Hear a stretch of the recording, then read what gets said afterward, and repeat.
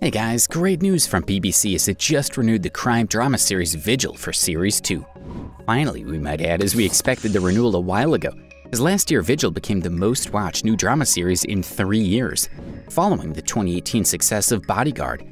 Vigil averaged more than 12.5 million viewers per episode. On IMDb, it scored highly at 7.4 out of 10, while the creative team received 2 BAFTA Award nominations and 2 nominations from TV Times Awards.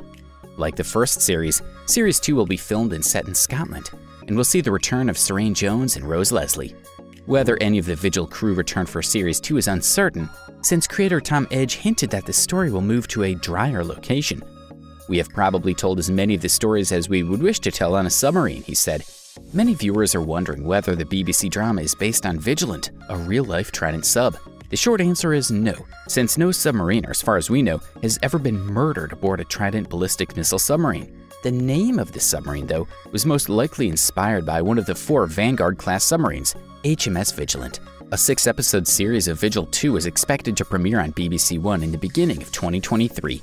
Please share your thoughts in the series in the comments with us, and thanks for hitting like for this video.